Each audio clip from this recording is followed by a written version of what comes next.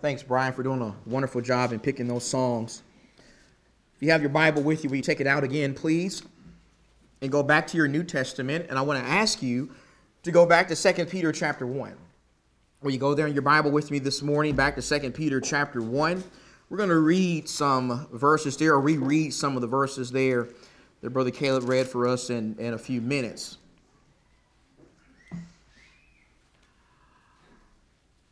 He led me to certain places and people in my life. He led me to moving to a particular city in a particular state. He led me to my spouse. He led me to my job. He led me to finding the perfect house in a rising housing market. He led me to finding the perfect parking spot near the front at Walmart.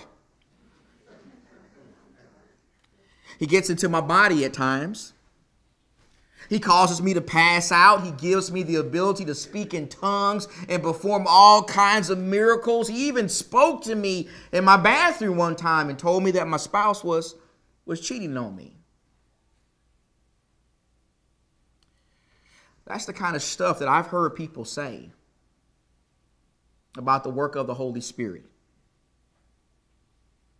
That's the kind of stuff I've heard people say about what the Holy Spirit has done and is doing for them in their lives. You see, unfortunately, for so many religious people, they attribute any and everything to the work of the Holy Spirit. They say that the Holy Spirit is involved directly in nearly every aspect of their lives. In fact, there are preachers, popular preachers, who throughout the last several decades have literally made a fortune making misleading claims about the work of the Holy Spirit.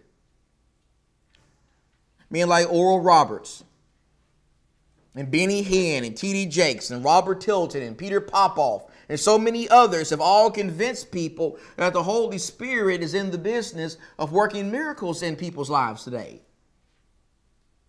He's in the business of getting people rich today. He's in the business of getting people out of debt. He will lead people to find the perfect spouse and the perfect house and the perfect job. Sadly, so many people believe these things. Sadly, because of false teachers, for so many people, they believe myths about the work of the Holy Spirit. They believe lies about his work. They believe that he is doing things for people that the Bible does not teach. Sadly, so many people, they're just confused, so confused about the work of the Holy Spirit. The question, though, is what is the truth? What does the Bible actually say about this? What does the Holy Spirit himself say about his work in the Scriptures? Well, if you don't mind this morning in this study, in this second study this morning, I want to talk with you about that, okay? Now that we've had a lesson about the identity of the Holy Spirit earlier today, if you don't mind in this lesson, I want to use a few minutes to talk with you about the work. I want to talk with you about the work of the Holy Spirit. I want to talk with you about some of the things that the Holy Spirit has done in the past and some of the things that he's doing today. And let's just begin by first talking about the things he's done in the past. What kind of work has the Holy Spirit done in times past? Well, the first work I want to highlight concerning the work of the Holy Spirit in the past is the work of revelation. I want to talk with you a little bit about the Holy Spirit's work of revelation. That is the very work that the Apostle Peter is talking about right here in 2 Peter chapter 1. Are you in 2 Peter 1? Look with me at verse number 20. In 2 Peter 1 and verse 20, Peter says, "But know this first of all, that no prophecy of Scripture is a matter of one's own interpretation. For no prophecy was ever made by an act of human will, but men moved by the Holy Spirit spoke from God." Notice how there in those verses, the Apostle Peter is talking about the Scriptures. He's talking about the source of the Scriptures, particularly in this context, he's talking about the source of the Old Testament Scriptures. He is saying that when it came to the men who penned the words of the Old Testament scriptures, they didn't write things that were based on their own interpretation. They didn't write down things from their own thoughts or their own opinions or their own feelings. They didn't put their own spin on the 39 books that make up our Old Testament. Instead, these men were moved by the Holy Spirit.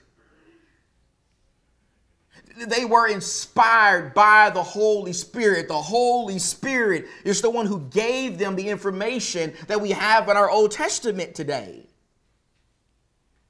Here in 2 Peter 1, Peter is telling us that the source of the Old Testament scriptures is the Holy Spirit, not the mind of men. But not only does the Old Testament come from the Holy Spirit, so does the New Testament. And Jesus makes that point clear back in John 16. I told you we were going back to John 16 today. Go back to John 16 again, please. And look at John 16. We're going back to verse number 12. Here, not long before he would be betrayed and arrested and crucified for the sins of the world, Jesus said these things to his apostles. He wanted his apostles to be comforted with these words. In John 16 and verse 12, he says, I have many more things to say to you, but you cannot bear them now.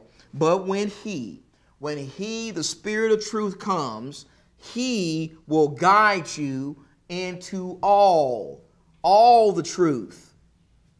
He will not speak on his own initiative, but whatever he hears, he will speak, and he will disclose to you what is to come. He will glorify me, for he will take of mine and will disclose it to you. All things that the Father has are mine. Therefore I said he takes of mine and will disclose it to you. Notice how in addition to telling us that the Holy Spirit is a person, here in these verses in John chapter 16, Jesus also talks about the Holy Spirit's work. He also talks about the Holy Spirit's work of revelation. He tells the apostles here that once he left them, he was going to send them somebody. He was going to send them the Holy Spirit. He was going to send them the Spirit of truth. And the Spirit of truth was not just going to reveal to them some of the truth. Instead, he was going to reveal all the truth. He was going to guide them into all the truth. He was going to speak whatever he hears. He was going to take of Christ and disclose it to them. Here Jesus says that the Holy Spirit was going to reveal to the apostles the complete and perfect will of God. And when we continue reading and studying our New Testament, we see that what Jesus promised, that is exactly what took place in Ephesians chapter 3. In Ephesians chapter 3, beginning with verse number 3, the Apostle Paul told the church at Ephesus that by revelation, there's our word, revelation, there was made known to me the mystery. Now, the mystery there that Paul is referring to contextually is the mystery of how Jews and Gentiles were going to become one in the body of Christ. How was God going to make Jews and Gentiles one spiritual family? How was he going to accomplish that? That was the great mystery of the Old Testament. And Paul says that by revelation, there was made known to me the mystery, as I wrote before in brief. By referring to this, when you read, you can understand my insight into the mystery of Christ, which in other generations was not made known to the sons of men, as it has now been revealed. There's our word. It has been revealed to his holy apostles and prophets in the Spirit, or by the Spirit. Now you put that with what Paul says in 1 Corinthians chapter 2. I hope you got your Bible ready to go, because we got a lot of Bible in this lesson. So go to 1 Corinthians chapter 2. In 1 Corinthians chapter 2, we look at verse number 10. And Paul says to the church in Corinth in 1 Corinthians 2 and verse 10, for to us, the us there is a reference to the apostles and the prophets in the first century. Paul says, for to us, God revealed them through the Spirit. For the Spirit searches all things, even the depths of God. For who among men knows the thoughts of a man, except the spirit of a man which is in him? Even so, the thoughts of God no one knows, except the Spirit of God. Now we've received not the spirit of the world, but the Spirit who is from God, so that we may know the things freely given to us by God, which things we also speak, not in words taught by human wisdom, but in those taught by the Spirit, combining spiritual thoughts and spiritual words. What's Paul talking about there? Well, he's talking about the origin of his message. He's talking about the origin of his preaching. He's talking about the origin of his writings. He is telling us that everything we have in our hands this morning, it was revealed by the Holy Spirit. It was revealed from the Spirit and by the Spirit. It was taught to the apostles, not with human wisdom, but by the Spirit, combining spiritual thoughts with spiritual words.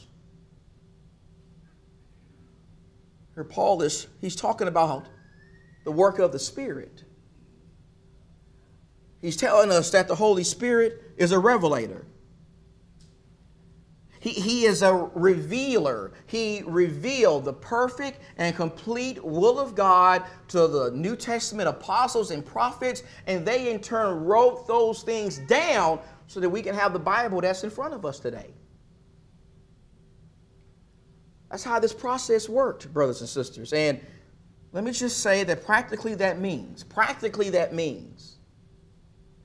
that everything we know about God, and everything we know about Jesus, and everything we know about the creation, and everything we know about faith, and great Bible characters like Abraham and Isaac and Jacob and Noah and Moses and Sarah and Nehemiah and Daniel, and everything we know about the church, and everything we know about how to be added to the church by being baptized for the remission of our sins, all that stuff,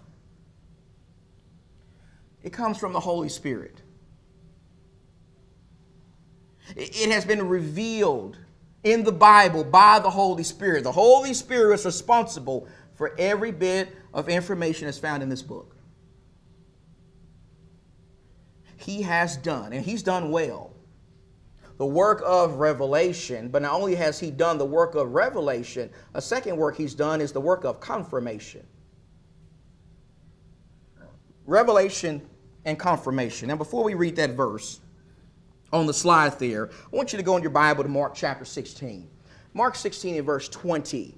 In Mark 16 and verse 20, after Jesus told his people to go and preach the gospel to every creature, in Mark 16 and verse 20, the Bible says, and they, the disciples, went out and preached everywhere while the Lord worked with them and confirmed, there's our word, and confirmed the word by the signs that followed. So the disciples went out preaching the word of God, and it was confirmed that they were messengers of God by them performing miraculous signs. The Hebrew writer speaks of this more in Hebrews chapter 2. Go in your Bible, please, to Hebrews chapter 2. In Hebrews chapter 2, beginning with verse number 1, the Hebrew writer says this: for this reason, Hebrews 2 verse 1, we must pay much closer attention to what we've heard so that we do not drift away from it. God doesn't want us to drift away from his word. He doesn't want us to fall away from his word. Verse 2, for if the word spoken through angels proved unalterable, and every transgression and disobedience received a just penalty, how will we escape if we neglect so great a salvation? After it was first spoken through the Lord, it was, here's our word, confirmed to us by those who heard, God also testifying with them, both by signs and wonders and by various miracles and by gifts of the Holy Spirit according to his own will. Question: why should we take the gospel seriously? Why should we believe the gospel? Why should we have faith in the gospel? Why should we have faith that men like Peter and James and John and Paul and Matthew were actually inspired when they penned the words of the scriptures? I mean, does God just want us to take their word for that? Does God just want us to have blind faith that these men were inspired by him? Of course not. Of course not. Of course, God doesn't want us to have blind faith when it comes to the inspiration of the scriptures. In fact, according to the Hebrew writer, in addition to revealing the inspired word of God to the New Testament writers, the Holy Spirit also enabled them to confirm that their message came from God. He also empowered them to perform miracles, to confirm that they were actually speaking the very word of God. The Apostle Paul emphasizes that right here in 1 Corinthians 2 and verse 4. He emphasizes that when he tells those in Corinth that when it came to his preaching was not done with persuasive words of human wisdom, but instead it was done in demonstration of the Spirit and of power. And demonstration of the Spirit and of power. When Paul says in demonstration of the Spirit and of power there, he means that not only did the Holy Spirit guide him and direct him in the words that he preached and in the words that he wrote down, but he also confirmed that message by enabling him to perform miracles among the Corinthians. That's the power that Paul is talking about there. He's talking about miraculous power. The Holy Spirit revealed the will of God to Paul, and he gave him the ability to confirm it with miraculous power. The Holy Spirit has done the work of revelation, and he's done the work of confirmation. And let me just say that when it comes to both of those works, brothers and sisters, both of those works are finished works. Those are finished and completed works. Will you go back in your Bible again, please, one more time to John 16. Go back to John 16, please, and look at verse number 13. I want you to look at that verse very carefully in John 16 and verse 13. Notice how as Jesus speaks to the apostles, as he speaks to the men who would go on to pen the words of the New Testament, he does not say to them that the Holy Spirit was going to reveal part of the truth to them and then additional pieces to later generations. He does not say that a little revelation was going to be given to them, and then a little bit to us, and then a little bit to other disciples down the line. No, sir, and no, ma'am. Jesus told these apostles that the Holy Spirit was going to guide them into all the truth. He was going to reveal to them all the truth. He was going to speak to them all the truth. When Jesus says all there in that verse, he means it. He means all. He means every bit of it, every ounce of it, every part of it. He means that no new revelation is being given today. The rest of the New Testament backs up Jesus when it comes to this. For example, in Jude 3, Jude says, by inspiration of the Spirit, that we as Christians should contend earnestly for. We should fight earnestly for the faith. The faith there is a reference to the system or the source of our faith, which is the gospel. We should contend earnestly for the faith which has once and for all been revealed to the saints. This is a completed work, the work of revelation. Peter makes the same point in 2 Peter 1 and verse 3 when he tells us that God has given us everything. He's given us all the information we need pertaining to life and godliness. And then Paul really backs up the words of Jesus in 1 Corinthians 13, verses 8 through 10, when Paul makes it very clear that when it comes to God's perfect and complete revelation, when all of that was fully assembled, when all of God's will was completely put together, then the miraculous signs that confirmed it, they would cease. They would end, they would be done away with, they would no longer be needed. Throughout the New Testament, we learn that the Holy Spirit's work of revelation and his work of confirmation are finished works. They are completed works. They are works that are not being done today. These truths that we learn about the Holy Spirit's work of the past, they mean a couple of practical things for us. First, they mean that anybody who comes along today and claims to have new and additional revelation from God, he's a fraud. He's a liar. He's a phony. He is clearly claiming to do something that Jesus says he won't be able to do according to John 16 and verse 13. You see, false teachers, they can't be receiving additional revelation from the Holy Spirit if Jesus said that all the truth was going to be given to the apostles. And so the finished work of the Holy Spirit concerning revelation, it confirms the fact that there are false prophets in the world today. Nobody's getting additional revelation from God. But then a second thing this information does for us is it gives us confidence in the Bible. It gives us confidence that we can trust every part of the Bible. You see, unlike the Quran, and unlike the Book of Mormon, and unlike the books that make up the Apocrypha, we can know with absolute certainty that the Word of God actually is all of God's inspired truth, that the Bible is God's Word, because those who wrote it, they did miracles. They did supernatural things. They didn't just pen the words and preach the words, but they also confirmed the Word by working miracles in front of many eyewitnesses.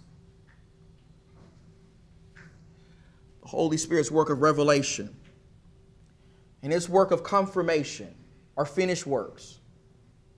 They are works that has been done by the Spirit, and they've been done very well by the Spirit. But now that we've talked about what the Holy Spirit has done in the past, let's transition now and talk about what He's doing right now. That's what we really want to know. What is the Holy Spirit doing today? Is the Holy Spirit doing anything today? Is He doing anything in the lives of believers today? Or is He just retired? Is He sitting up in heaven relaxing and chilling and just kicking back and doing nothing? What is the Holy Spirit doing today? Is He doing anything for us today? Well, as we begin trying to answer this question, let me just begin by pointing this out. Let me point out to you that contrary to what some may believe, the Holy Spirit is working today. He's not retired. He's working today. In fact, the primary tool through which He is working in the lives of people today is through this book right here. It is through the Word. It is through the inspired Word that He has given us and that is before us this morning. And I know that doesn't sound that impressive to you. I know that. I know that sounds boring and lame and not really that exciting to you, but it's what the Bible teaches. It's what the Bible says. The Bible says that the primary way in which the Holy Spirit works in the lives of people today is through the revealed Word He has given. You see, through the inspired Word He has given, the Holy Spirit convicts us. He's still in the business of convicting people. He convicts us in our hearts.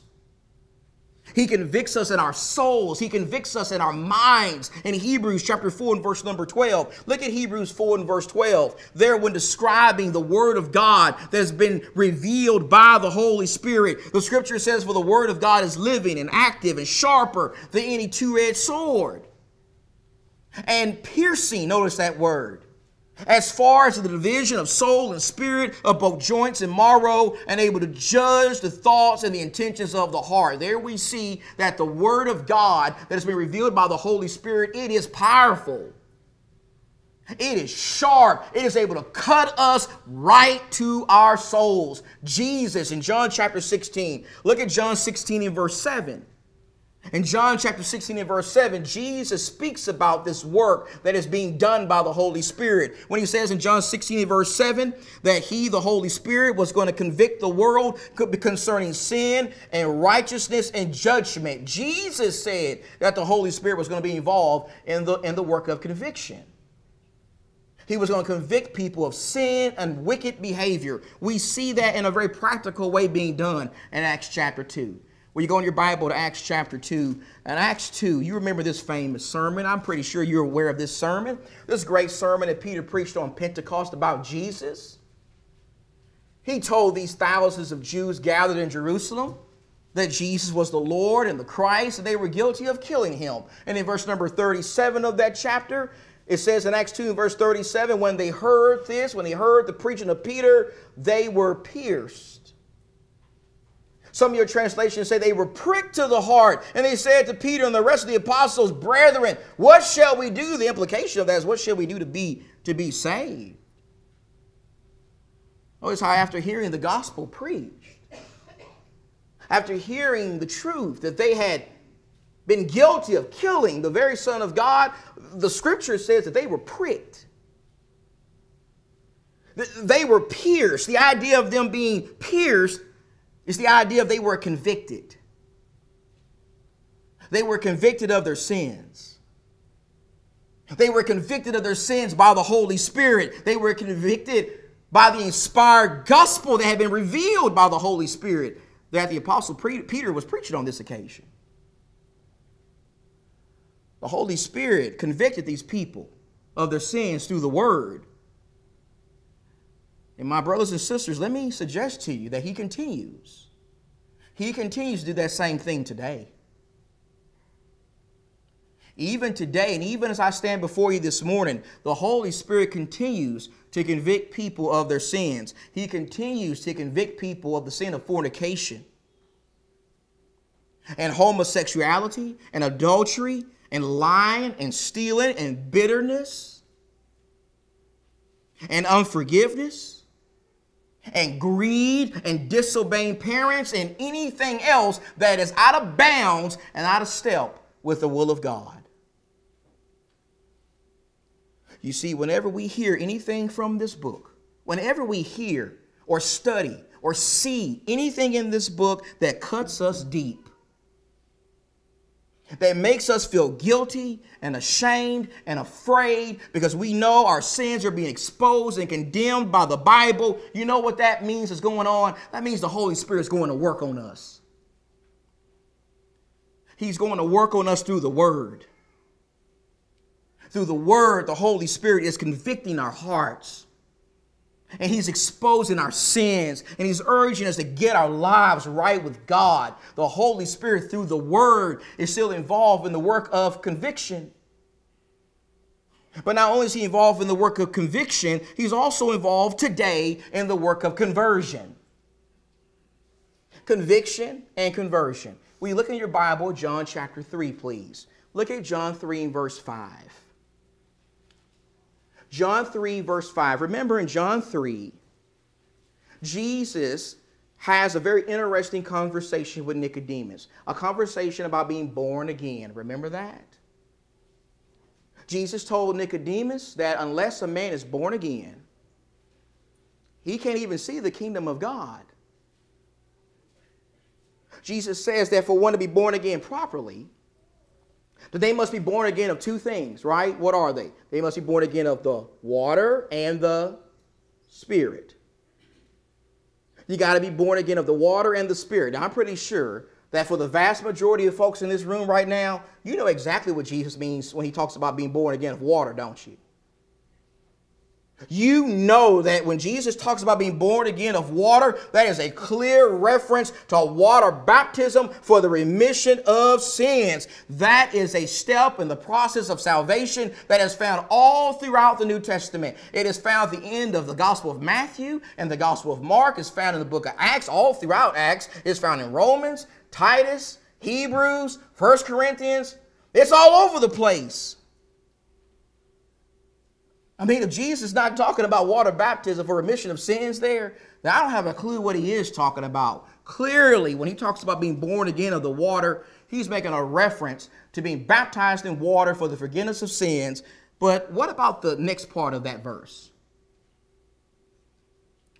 What about the Spirit part of that verse? What does it mean for one to be born again of the Spirit? I mean, I think it's important that we talk about that as well, because Jesus says that unless we do both, unless we're born again of water and the Spirit, we can't see the kingdom of God. We got to talk about that. We can't just emphasize the water part. We got to talk about the Spirit part. We got to know exactly what that means. And so let's go in our Bible to 1 Peter chapter 1. Let's go to 1 Peter chapter 1, and let's see what that means, because we can't go to heaven unless we do that. In 1 Peter chapter 1 and verse number 23, Peter says to the people of God, 1 Peter 1:23, for you've been born again. There's our language. Okay, now we're in the right context. You've been born again, if you're a Christian, not of seed, which is perishable, but imperishable, that is, through the living and enduring word of God. For all flesh is like grass, and all its glory like the flower of grass. The grass withers and the flower falls off, but the word of God, or the word of the Lord, endures forever. And this is the word This is the word that was preached to you. Notice how there Peter tells us exactly what it means to be born again of the Spirit. He tells us that if we're going to be born again of the Spirit, then we got to be converted by the Spirit. We got to be converted by the revealed teachings of the Spirit. We got to be converted by the Word of God, the Scriptures that have been given to us by the Holy Spirit. That's what Peter is talking about. You see, when we allow the words of the Spirit or the words of the gospel to come into our hearts and change us and mold us and turn us away from sin and even lead us to the waters of baptism, you know what we are allowing to take place? We are allowing the Holy Spirit to go to work on us. We are allowing the Holy Spirit to convert us. We are allowing the Holy Spirit to use the word he has given to purify and save our souls. The Holy Spirit convicts through the word. And he converts through the word. And then thirdly, he also sanctifies. He sanctifies through the word. A little short verse, but it's powerful. Jesus in John 17, we went to John 17 earlier today, but look again at what Jesus says in John 17 and verse 17. In John 17 and verse 17, Jesus, as he prays for us, future believers today, he says, sanctify them in the truth. Your word is truth. Notice how Jesus desires for believers, his people, me and you, to be sanctified. He wants our sanctification. He wants us to be sanctified by the truth. He wants us to be sanctified by the word of God, which is the truth that has been revealed by the Holy Spirit. You see, to be sanctified by the truth means that through the inspired word of God, we've been made holy and set apart for God's purposes. It means that we've been cleaned up spiritually. It means that we've been set apart and made different from the world. It means that unlike the people in the world who wallow in sin and degradation, we have been cleaned up by the blood of Jesus and we've been made priests and children of God. The Holy Spirit sanctifies through the word. In fact, let's add to that by saying that through the word, the Holy Spirit leads. The Bible also refers to this as influencing us. He guides us. He abides in us. He produces fruit in us. The Holy Spirit guides, leads, directs, abides in, produces fruit in us, not through our feelings, not through our emotions, not through nudges, not through miraculously laying things in our hearts. No, the Holy Spirit doesn't do that kind of stuff. He's never done that kind of stuff in the Old Testament or in the New Testament. He's never guided people and led them in those kinds of crazy ways. Instead, look at what Paul says in Galatians. Galatians chapter 5. I'm going to Galatians chapter 5, and I want to highlight some language here from the apostle. In Galatians 5 and verse 16, Paul speaking to Christians, me and you, those of us who've been baptized for the remission of our sins. Galatians 5:16. But I say, walk by the Spirit. Walk by the Spirit. And you will not carry out the desire of the flesh. Verse 18. Be led by the Spirit. Verse 22. The fruit of the Spirit. If you have produce from the Spirit in your life, then you're going to have this stuff. It's going to be manifested before other people. Love. Real love, joy, happiness. You're going to be a person of joy and happiness, not sad all the time. You're going to have peace, patience, kindness, goodness, faithfulness, gentleness, self-control. That's the kind of stuff that comes from the Spirit. And then in verse 25, you live by the Spirit. If you live by the Spirit, you're going to walk by the Spirit. How do I do that stuff? How do I do that? How do I walk by the Spirit? How am I led by the Spirit? How do I live by the Spirit? How do I have the produce from the Spirit? Well, my friends, we do all that stuff, simply put, by getting into the Spirit's Word. By studying the Spirit's word and allowing the Spirit's word to influence every decision in our lives. You see, when you read the Spirit's word and you study it and you apply what you find in this book to your life, you know what you're doing then? You're walking by the Spirit. You're being led by the Spirit. You're living by the Spirit. You are allowing the Spirit to abide in you. He abides in you through His word. Paul, I think, makes this point clear to us in a familiar text, 2 Timothy 3. You know that text, 16 and 17. Remember, Paul says all Scripture is given by inspiration of God. And what is it profitable for? What's profitable for? For teaching and for reproof and correction and training in righteousness, so that the man of God may be adequate, perfect, thoroughly equipped for every good work. If you truly want to be everything God wants you to be, if you truly want to be a man of God or a woman of God, if you truly want to make sure you're going in the right spiritual direction in your life, then Paul says you can't be led by your feelings. You can't be led by your emotions. You can't be led by what you think are nudges in your heart. Instead, you got to be led by the Spirit. You got to be led by the Scriptures that have been revealed by the Spirit. The Holy Spirit is convicting. And He's converting, and He's sanctifying, and He's leading. But I got to put one more thing up here before we close. I also got to tell you that He's interceding. Oh, yes, He's interceding. And someone says, oh, wait a minute, Shawn, I thought we only have one intercessor, and that's Jesus. No, my friend, Jesus is our only mediator. There's only one mediator between God and man, and that's Jesus. But there are many intercessors, and the Holy Spirit is one of them. So go in your Bible to Romans chapter 8, please. Romans chapter 8. Now listen to what Paul says in Romans chapter 8 and verse number 26. Paul says, in the same way, the Spirit also helps in our weaknesses, for we do not know how to pray as we should.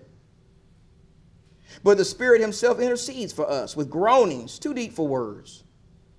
And He who searches the hearts knows the mind of the Spirit, knows what the mind of the Spirit is, because He, the Spirit, intercedes, there's the word, for the saints according to His will. Notice how there Paul talks about something we talked about last Sunday. He talks about prayer, doesn't he? He talks about prayer. He says that sometimes when we're weak and we're hurting and we're struggling to know what to say when we pray because we got some bad stuff going on in our lives, the Holy Spirit steps in and He helps us. He helps us in our prayers. He searches our hearts and our minds and our deepest longings, and He makes our prayers acceptable to God the Father. And someone says, well, Shawn, how exactly does the Holy Spirit do that? How exactly does He make our prayers acceptable to God the Father? Well, my friend, I don't know. I am not a prophet, nor am I the son of a prophet. I only have the same information that you do. I don't know exactly how the Holy Spirit does this. All I know for certain, based on Paul, is whatever this particular work is that the Holy Spirit does, this is not something He's doing through the Word. This is not something that He's putting upon us or in us or through us. Instead, Paul says this is something He's doing for us. He's doing this for the people of God. The Holy Spirit is helping us when we're weak and we're feeble and we're struggling to know what to say when we pray. And I'm just going to be honest with you. I don't need to know exactly how He does that to believe what the Bible says and to trust it and have faith in it and allow it to encourage me when I'm going through rough days in my life. I just believe it. Now, there's a lot more we could say about this subject. I'm pretty sure some folks are going to come up and say, well, Shawn, what about this? What about that? And you should have talked about that. I know there's a lot more we could say about this, but don't you want to go home at some point? We can't be here all day. All I want you to see is the Holy Spirit has. And He does play a critical role in our lives. He plays a critical role in our salvation. He plays a critical role in us knowing the will of God. Through this book, the inspired word, the Holy Spirit works in some powerful ways in our hearts. In fact, maybe this morning he's been working in a powerful way in your heart. Maybe this morning he's been pricking and piercing your heart. Maybe this morning he has been, through the word, trying to urge you in your heart to submit to the gospel and become a follower of Jesus Christ. If that describes you this morning, then we want to help you. We want to take your confession that you believe, you have faith in what the Holy Spirit says about Jesus, that he's the Son of God, and that you're ready to repent of your sins, and that you're ready to obey what the Holy Spirit has revealed about the need to be baptized for the remission of your sins. If there's anyone here this morning who needs to respond to the Holy Spirit's message, you come to the front right now. We'll help you. Let's stand. Let's sing.